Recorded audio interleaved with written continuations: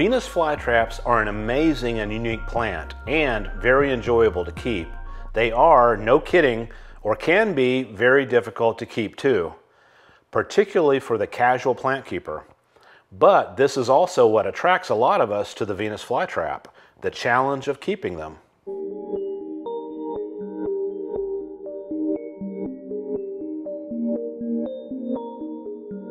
Venus flytraps have a specific set of conditions they need to thrive and grow well. They need a soil that is very low in nutrition or fertilizer, preferably acidic. They need water constantly that is very low in minerals or fertilizer, such as rainwater, distilled water, or reverse osmosis water. They absolutely need a winter break to go dormant for a few months. So, let's think about where we as consumers get most of our Venus flytraps from. Most of them are propagated from clippings and grown in greenhouses. Quite a few of these greenhouses are in Florida or South Florida. So, right off the bat, they are growing in an unnatural environment, or more or less perpetual or constant summer. So, what I've found is you get the best growth and the most success out of a Venus flytrap after it has gone through a dormant period. In other words, putting them through a dormant period sort of resets their biological clock. Putting the plant through a dormant period tells it where it is in the world. In other words, springtime is start time. Fall or the end of fall is dormant time. Once you get your plants through this and get them reset to the schedule that they are meant to be on, they do so much better.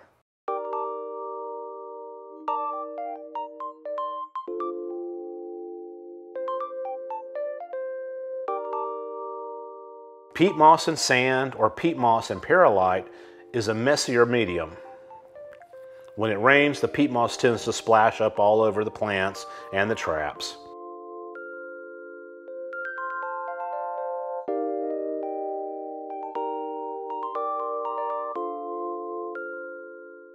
Perlite tends to float and collect at the top of the pots.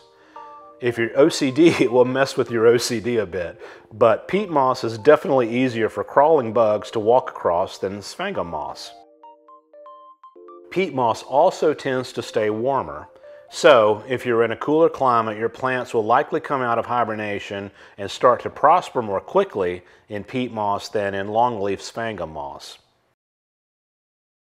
I live on the western side of South Carolina, about 3.5 hours from the coast. It does freeze here from time to time, but we rarely get hard freezes.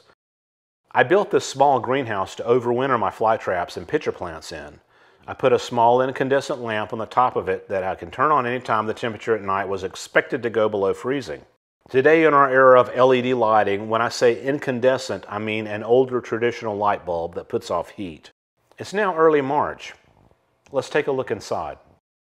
It stayed nice and damp in here. The plants have all gotten some good natural sunlight over the winter, and they've gone through a natural cold period for several months of 32 to 50 degrees Fahrenheit. So, when spring comes, their biological clocks will be set, regardless of where they were born and lived their early lives, like a greenhouse in South Florida. Now that we're in early spring here, I'm moving them all out to their summer home. I'm using these cement mixing troughs from Lowe's as a basin. They are inexpensive, they look decent,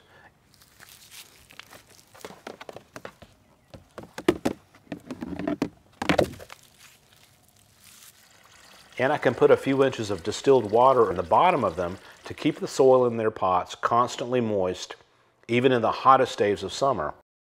I'll cut a small drain hole about 2 inches up from the bottom so that if we have a heavy rain, the water will drain out and the level of water in the basin will stay the same.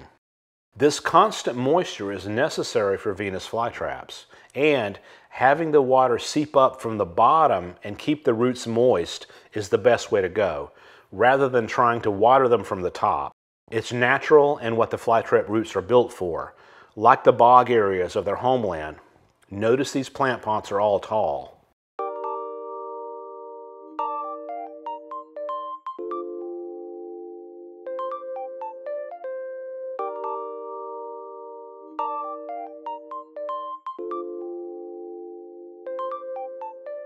But there are obviously a few concerns with keeping plant pots in a basin like this.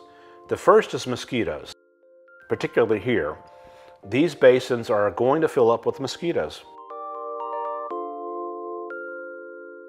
So, my solution to that is to put tiny fish in there. Just a couple per basin.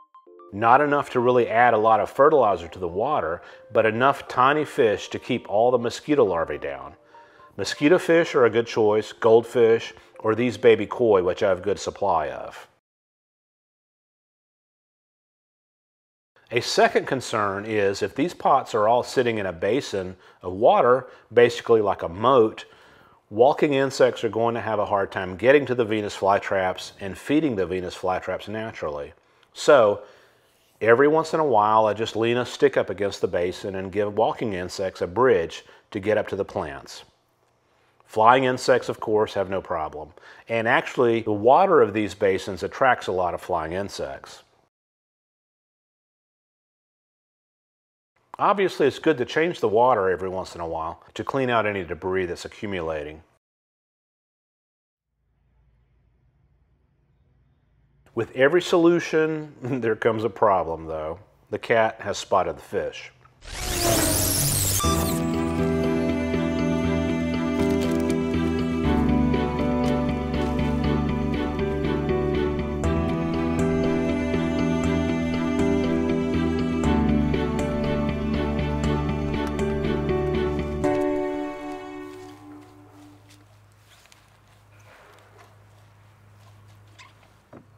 Most of the Venus flytraps we buy come pre-potted in a small pot with sphangum moss. I don't like to disturb the roots on these plants. They're fragile and I don't like to disrupt or shock them. So when I'm repotting a new flytrap, I just leave the bundle of sphangum moss around it and I put the whole bundle into the new pot. The roots will easily grow beyond the original potting sphangum and into the new media in the bigger pot.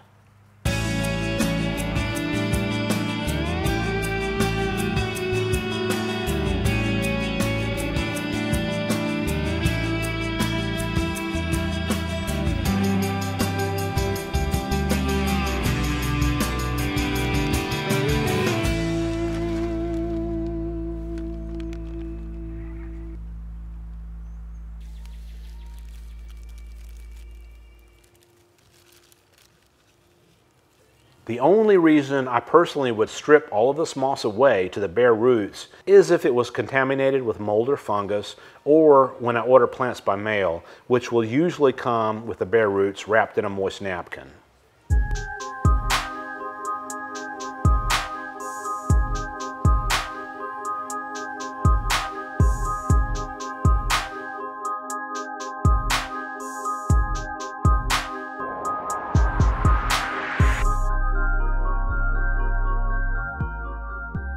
We also hear constantly that Venus flytraps need loads and loads of direct sunlight. This can be misleading. If you look at and study the Venus flytraps in their natural environment in and around the Wilmington, North Carolina area, you'll see that they often actually grow in the underbrush and are shaded by other taller plants and pine trees. So you can easily burn up your Venus flytraps if you give them too much direct hot sunlight. This will depend on where you live, though. Arizona heat is different than humid South Carolina heat, for instance. So, as with any other plants you're keeping, observe them and adjust to find your perfect formula. A lot of sunlight is generally good, just don't let them dry out or burn up.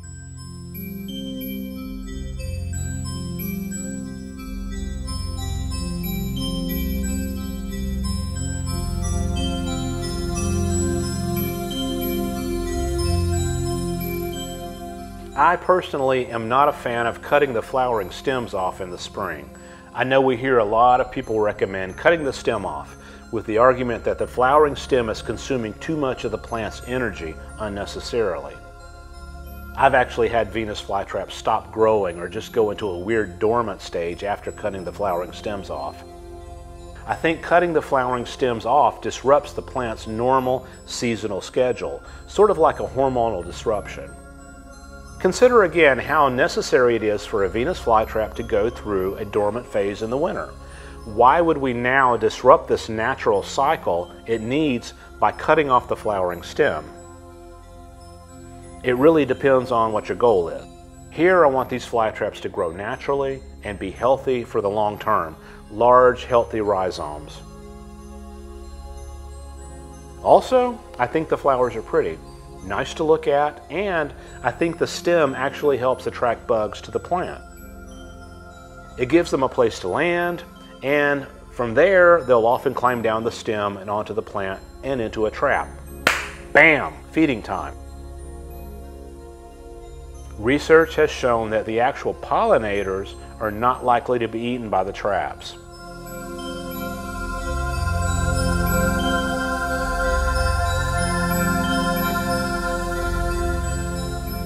If it's spring or midsummer or late summer and you're just now buying your plants, get them in a basin of distilled water, reverse osmosis water, or rainwater, and keep them happy and healthy until fall, and then put them through a dormant period of a few months, either by keeping them outdoors in the cold and not letting them freeze hard, or by taking them and setting them in the bottom of your refrigerator for 2 to 3 months.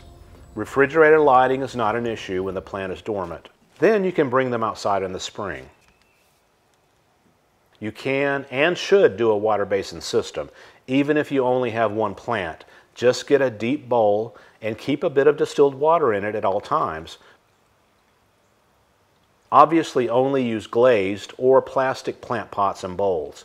Clay or cement pots will leach way too many minerals into the water, and your flytrap won't survive very long. You can easily do a water basin system and still make it look decorative and beautiful. If you go out of town for a week, just set the plant into a larger bowl or basin so it will stay moist until you get back.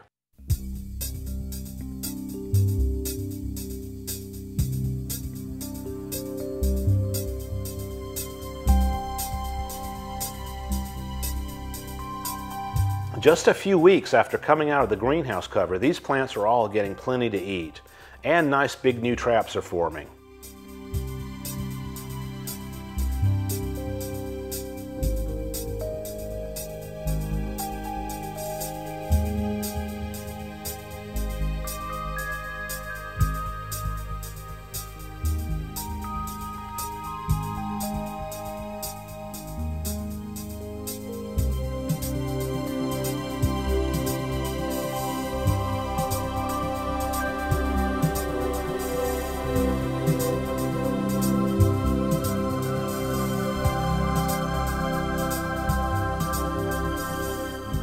It looks like crane flies are the easiest prey around here.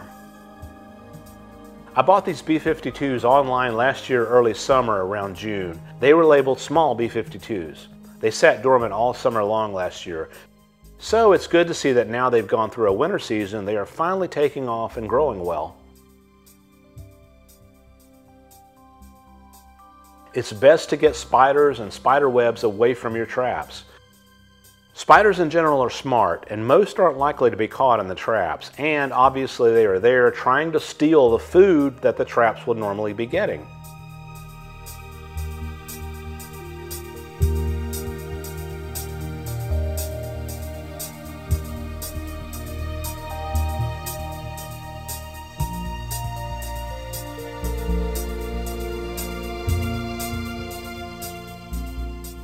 Watch this video a few times and just kind of familiarize yourself with why this system is working for me.